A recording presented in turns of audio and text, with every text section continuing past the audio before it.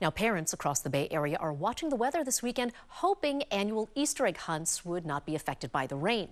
Today, in many spots, storm clouds cleared, giving way to that sun. And ABC 7 News reporter Cornell Bernard has more on what many hope will be an excellent holiday weekend. In 3, 2, 1, go! Look out, hundreds of 4-year-olds coming in hot on a mission for Easter eggs. Fill up those baskets.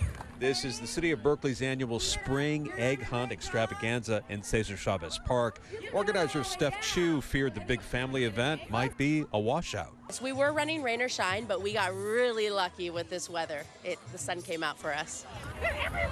Bridget Mendez brought her 2 kids, Julian and Olivia. I love that the weather was cleared up, and hopefully it stays like this for the rest of the weekend, because we would like to do more fun events.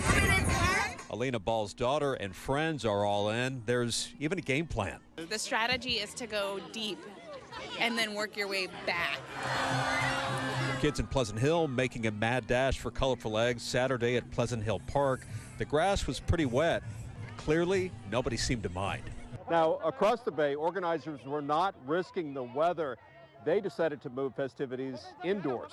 We're using the church as the Easter egg grounds, and we got eggs and candy secretly hidden everywhere, and the kids are having a ball. They're just running through. Glide Church in San Francisco helped out at the last minute and opened its doors to families living in the Tenderloin. It usually happened at Bodecker Park, but because of the rain today, we did not want to disappoint the kids.